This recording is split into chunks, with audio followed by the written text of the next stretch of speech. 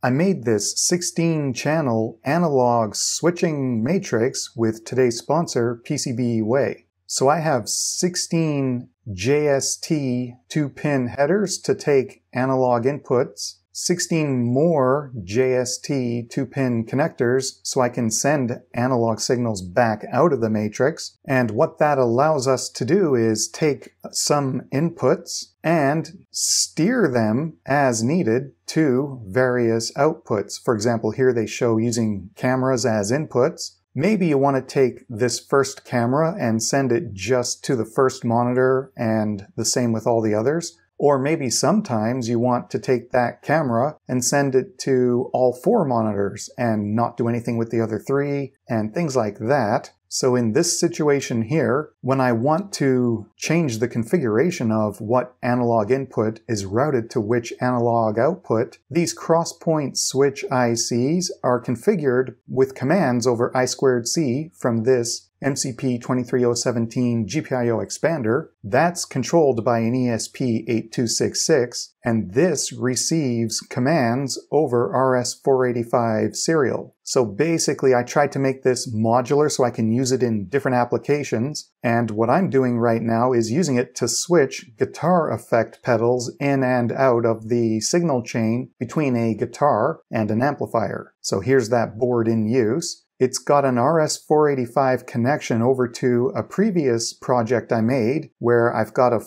foot switch controller with 12 switches, and depending which one has been pressed, this board will send out a character over RS485. Depending how I set up the ESP8266 sketch, let's say I press this button right here, and I want that to just connect a guitar straight to an amplifier, bypassing all the effects. When the ESP receives that serial command, if I have the guitar plugged into input 0 and I have an amplifier plugged into output 0, the ESP will tell this matrix, connect the node inside the chips that will allow input 0 to go straight to output 0, and then the guitar signal goes on out to the amplifier. I could have effect pedals plugged into some of these others, but those are not routed into this signal path. So we'll see this working later. Going back to the 8816 analog switch array, I'm powering mine with plus and minus 5 volts, so I have 10 volts peak to peak to work with, and this chip can switch signals up to 12 volts peak to peak. But it's limited to your plus and minus supply. The range for analog signals is from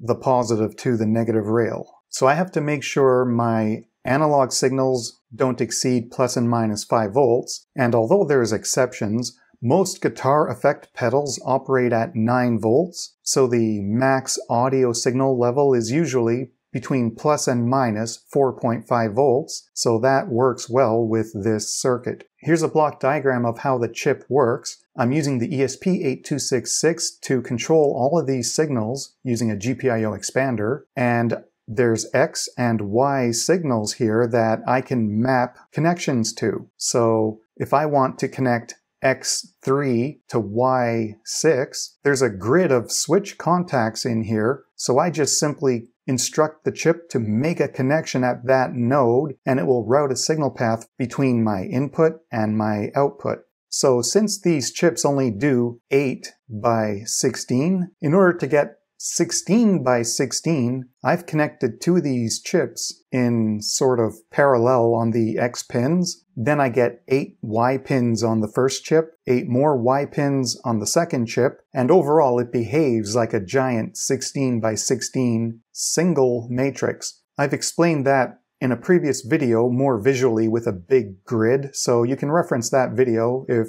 you want to know more about how this connection scheme works. And here's the overall schematic. So the ESP8266 is listening in over RS485 for control signals. When it's time to configure this matrix, it uses I2C, and because the GPIO of the ESP8266 are running at 3.3 volts and the matrix runs at 5 volts, I'm running the GPIO expander at 5 as well so I can talk to the matrix chips properly. And then I'm using this FET level shifting circuit to translate 3.3 volt I squared C over to 5 volt I squared C. So I receive a certain command, I control the matrix chip with this GPIO expander and connect up various X inputs to Y outputs to achieve what I want. Giving +5 to this matrix, I'm also using -5, so I'm using the 7660 to turn +5 into -5 on this matrix. Then I can switch analog signals going plus and minus 5 volts. And because I'm using this with guitar effects, I have it set up with the same sort of 2.1 by 5.5 millimeter barrel jack to receive 9 volt power, the same as a guitar effect. So I just plug this into a regular guitar effect power supply. And the wiring on this has the center pin as negative because that's what guitar effects usually have. So it's not meant for a regular center positive DC power adapter. And I do have a reverse polarity protection diode just in case the wrong polarity is plugged in. I'm dropping 9 volts down to 5 volts with a standard 7805 regulator. So as an example in this setup, I have a guitar effect power supply here with multiple 9 volt outputs. So there's one going to each effect, and there's another one going to power this board. So to explain this whole concept of why do we need a switch panel like this to control these effects, because normally you just plug a guitar into an effect, and if you have multiples, you just keep plugging the output of one to the input of the other, and when you get through them, you plug it finally to the amplifier. Then you just step on whatever effect or effects you want to be active, or you step on it again to turn them back off. So to explain why we want duplicate switches over here, this setup is called a loop switcher or maybe a pedal switcher in some cases. So one example of why it's useful to just have all those on-off switches on one of these controllers. First of all, if you have an elaborate setup, you could have pedals all over the place. So in order to turn them on and off, you have to really move around a lot. So instead, you just keep them all active, and then you just bring them in and out with one of these smaller foot switches. So you only have to move within a smaller distance to turn them all on or off. But a more practical use for this, let's say you're doing something and you have no effects on. Suddenly, either between a song or even within a song, you suddenly want to turn on this green one and this yellow one. Well, suddenly you have to find a way to reach up this far with your foot without falling over, and you gotta quickly hit this and not accidentally hit something else, make it sound like it was seamless. And that can get awkward, especially if you also needed to turn something else on or off at the same time. So you can assign a certain button here to do all of those things at once. So you press number 3, suddenly the green pedal comes on, the yellow pedal comes on, you barely had to go anywhere, and there's no chance for mistakes. So I'm using 3 pedals in my test setup. They're all going into this PCB here, which is another project I made in the past. Each of these boards have 4 audio jacks. So I took 4 of them so I can get 8 on the top as signal inputs, 8 on the bottom as outputs, and I 3D printed a panel so I can just mount those jacks to, and it will align it, hold it stable. Now I can plug in 3 effects and a guitar, and have an output going to an amplifier, and depending what buttons I press on the foot switch, I can change not only which effects are in or out of my signal path, but I can even swap the order, as we'll see. For example, it will sound different if you take a distortion effect and then feed it into a delay effect and then go to the amplifier, versus if you do that backwards, you send a guitar to a delay effect and then that to a distortion and then that to an amplifier. It can sound completely different, and maybe you need to be able to switch back and forth between different configurations like that. So those can be assigned to the switches. And just to quickly look at the sketch, this is just an evolution from a previous prototype. So we've talked about this in a different video. Essentially what we're doing in our main loop is checking if serial commands have been received. So let's say I get number 0. I'll basically go into that matrix and disable any connections that are currently there, define what I want to occur, so which inputs go to which outputs now, and I'll go and configure the matrix for this new signal path. and then basically that's it, and we keep checking for new serial commands until another foot switch has been pressed. So in this case here, if we receive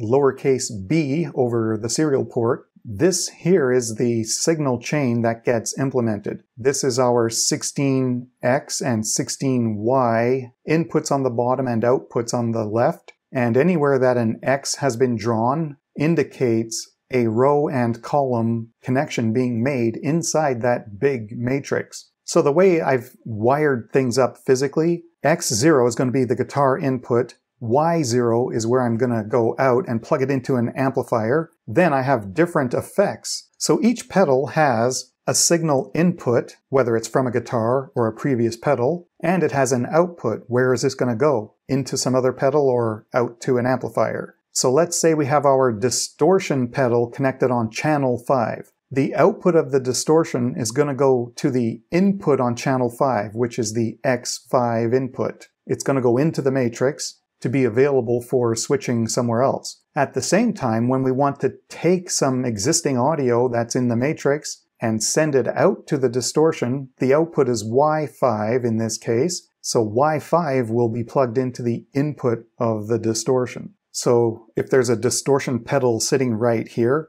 it has an output which is going to go here to X5, but that pedal's input is going to come from Y5 to the in. So if you've got some other signals coming in elsewhere and you want to send them to the distortion, you send them to Y5, it goes to the input of distortion. If you want to take that distorted signal and put it somewhere else, that's coming out of the pedal going into X5, so now you just route that wherever you want that to go. So for now, it says here we want to go from X0, which is our main guitar input, and we want to send it to the effect on channel 14. So here, the guitar input goes to Y14, so it's going to go out to one of the effect pedals, and because that pedal's on 14, its output comes back into X14 because X are all inputs. So next we want to send the effect on channel 14 over to channel 12. So we come in on X14, and we can see it made a connection inside the matrix to go to the effect on channel 12. So that's a Y output. It goes to the input of another effect. Now, because we're dealing with channel 12, that effect's output goes to X12. Then we say we want to go to channel 5, whatever effect is on there. So the X input 12 is connected to Y5. So that goes to another effect pedal. The output of that pedal goes back to X5 because it's channel 5, and we want to go from channel 5 finally to just the main output Y0. So here's the effect on 5 coming in on X5, and there's a connection to Y0, and that goes to the amplifier. So when we press that certain switch, we receive serial character B. It takes the guitar signal, runs it into 3 different effect pedals and on out to the amplifier. So let's see how this all plays out. I'll show on screen how the signal chain is being altered as I press different switches.